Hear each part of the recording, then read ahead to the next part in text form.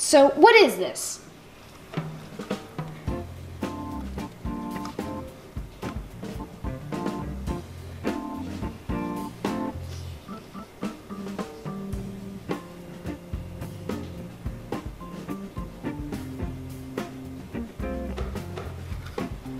See, now it's running at 30 frames per second.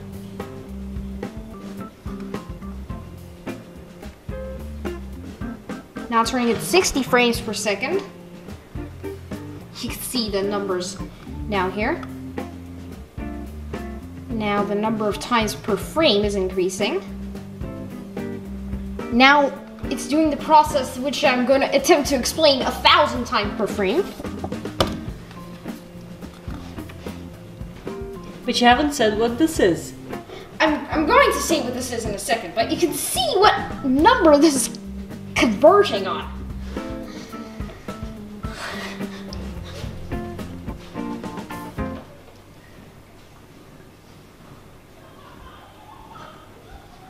You can see it's E.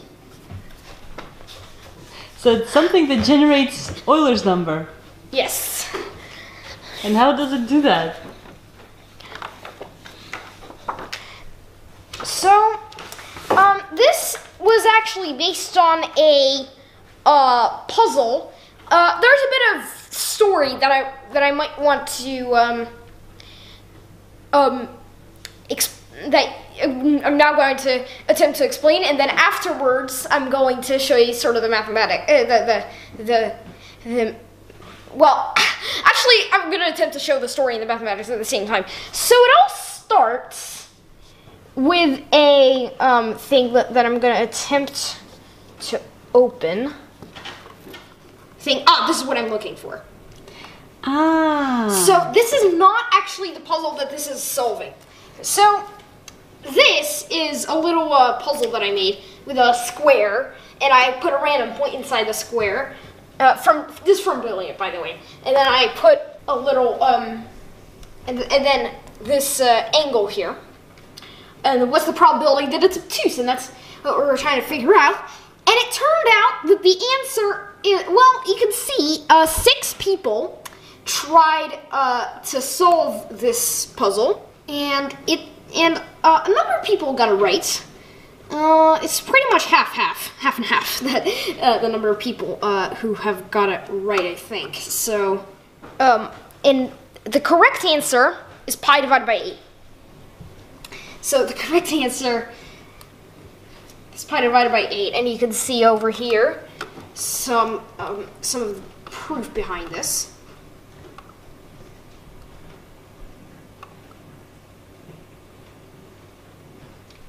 And then that's the proof. So and then the thread continued. There's a Brilliant who right now actually follows me, which is quite exciting. On Twitter. And I also follow each other. It gave me another puzzle, which I think was simpler. And 2 people randomly pick a real number from 0 to 1. What's the probability that the sum of their squares is less than 1? And I just straight away got circle. So, right, because a sum of squares leads you to think like a squared plus b squared equals c squared, Pythagorean theorem, and so that's the healthy way to think of sum of squares. So, in a way of saying that, completely stolen from 3 Blue 1 Brown, who also comes into the story. So over here, I just have the corresponding circle, and the ratio is pi over 4. So that's the answer, pi over 4. And then this is quite simple. And then the thread continued on. And then I thought this was hard, and then because of the 3, and this is where 3 Blue 1 Brown enters the story. 3 Blue 1 Brown actually posted some sort of video somewhere about darts, which is actually a more complicated version. Not somewhere, a number file, I think. Yes, but over here, it's basically a harder version of this puzzle. But anyway, what's the answer to this puzzle? puzzle. So So that's how you came up with your proof for this puzzle, and I think you presented it at Math Jam Antwerp with a lot of success. yes, and And that's what your program is now based on. yes, How you're generating E. because that's the answer, E. So I'll show you. So what's the game here? Because that was your own original proof, right? Yes, it was based on 3 blue 1 browns proof for the darts puzzle, but this is my own proof. And I said, you know, this all occurred in the summer, and then I was and then I'm like suddenly back with the solution. So But nobody seems to have reacted. yes. So I attempt to explain the puzzle because this very messy little introduction to the story. I didn't actually explain the puzzle that I have solved. So you pick. Here's how it goes. You have, let's say, 0 and 1. You pick a random number between 0 and 1. So let's say over here, I don't know, it's around 0.3, I think. And so I'm going to pick 0.3. Now, the sum of this number is not greater than 1. It's 0.3. Now I'm going to pick another random number. I think it's around 0.5. So I'm going to, and I'm going to add these together, 0.3 and 0.5. It's 0.8, okay, it's 0.8, so it's not yet bigger than 1. So I'm going to keep going until the sum I get is bigger than 1. I think I just got 0.75 or something, but anyway, it's bigger than 1. So it's exceeded 1, which is what I'm trying to do.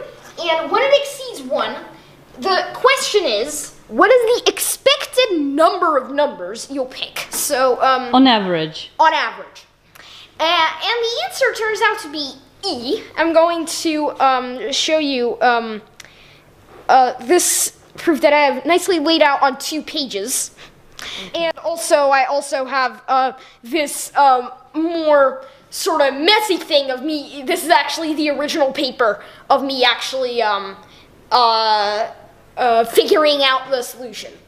It is a little bit tough. It involves some sort of like matrix math, which actually makes it even more tough. So that's not. But do you want to maybe explain it? A bit of a Should I don't really want to explain it. This is meant to just be a short little video about this which brings me back to this thing that I've done here. Ooh, it's already done it like 13 million iterations. And you can see we're honing in on 2.718. So what this... But basically, you based your code on your proof that the average... Proof, just on the puzzle. So on the puzzle, that the average number of random numbers you pick between 0 and 1 until the sum exceeds 1 is going to be E. Yeah, the answer to the puzzle is that it's E.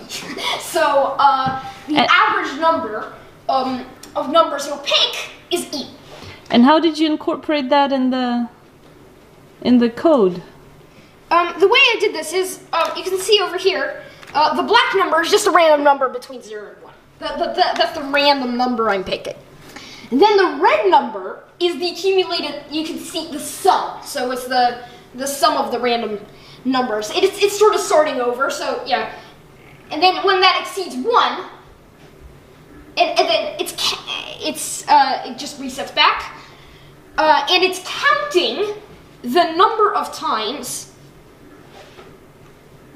that you you pick a random number. So that's marked in blue right here. So in a way, with this program, you've actually proven once again that the answer is E, experimentally. Yes.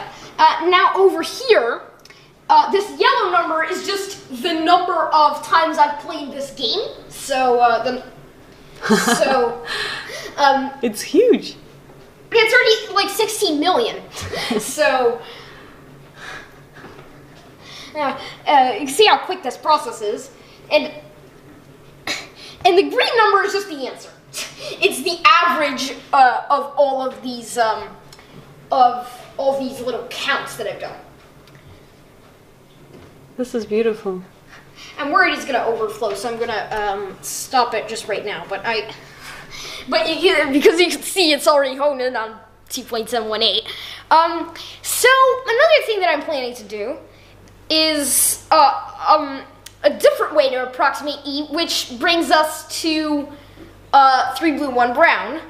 I'm also planning to do a little a geometric way using the dart throwing method. So what I want to do is this other puzzle looks like this.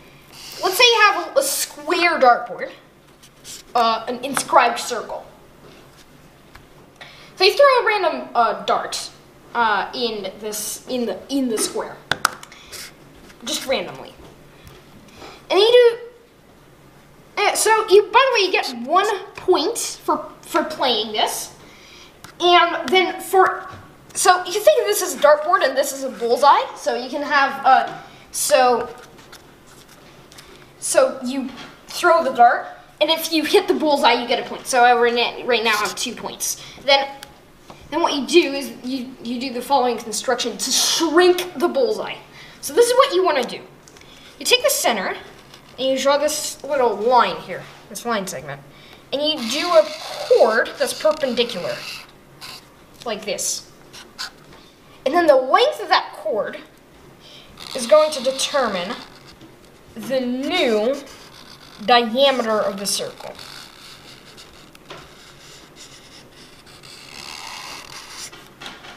And then you throw another one.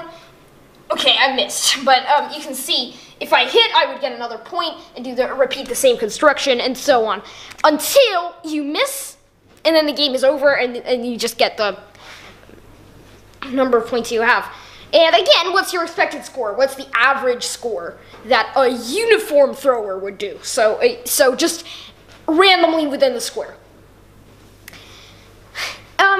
Again, E shows up in a less clean way, though. The answer is E to the power of pi fourths. If I were lazy, I would just take the pi fourth root. I want to be a little bit more ambitious and actually also calculate pi fourths using a separate method. And then see if I can take that pi fourth root of that, and that's, I've not actually made that yet. So I'm planning to make that a more geometric way of doing this E approximation thing. This is based on this is inspired by a very common way to approximate pi. So you have a square and a square and an inscribed circle, and then you throw darts within the square, and then the probability that it will land in the circle is pi over 4. So you could just multiply that by 4 and you get pi.